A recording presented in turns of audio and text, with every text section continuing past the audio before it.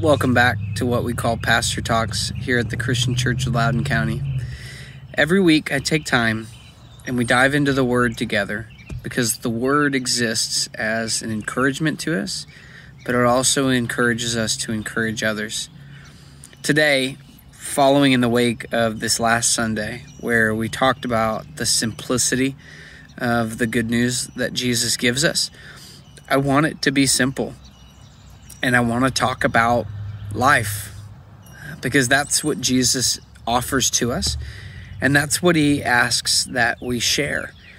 Jesus, in the Gospel of John, chapter 10, talks about how he is the shepherd and the sheepfold and the gate, that he exists as a way for the sheep to be protected, for the sheep to also have a way out into pasture, into the fullness.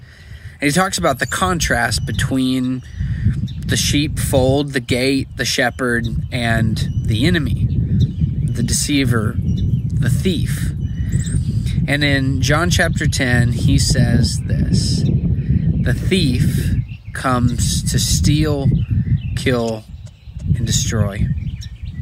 And the shepherd, or the gate, or the sheepfold comes so that we may have life, and life to the fullest, or life abundantly.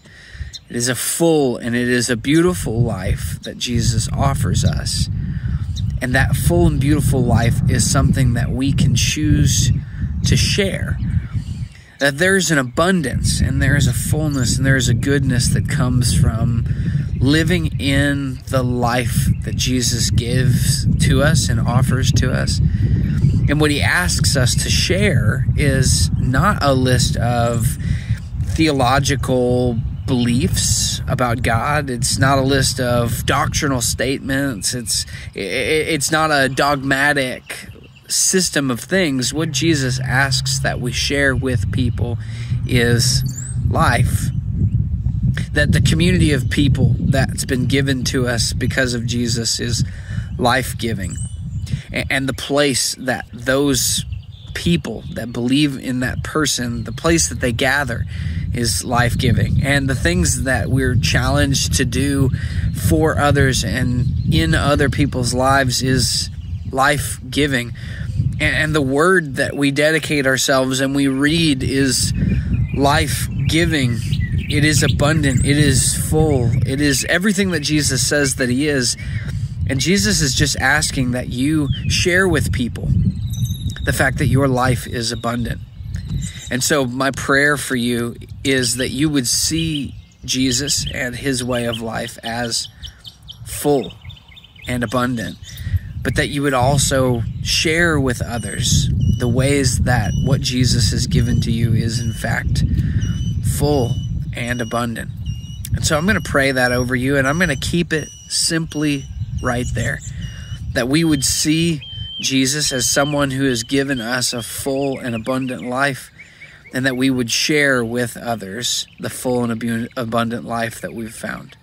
So I'm going to pray that over you, and I hope that the rest of your day is blessed. Father God, thank you for the fullness and the abundance that you've given to us in Jesus. I thank you for the people that have filled our life with encouragement and empowerment and reminders of who we are in you. Father, thank you for the places that we gather. We gather in homes, we gather in your church, we gather at the park in your name to encourage one another and to be encouraged and to share the life that we have.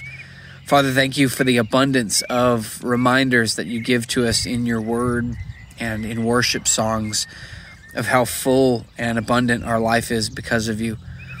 Father, help us to be people that look like we live a full and abundant life, and full and abundant in simplicity, full and abundant in the simple things, full and abundant in the readily accessible things. Thank you so much for who you are. Thank you so much for what you do in our life. It's in Jesus' name that I pray. Amen.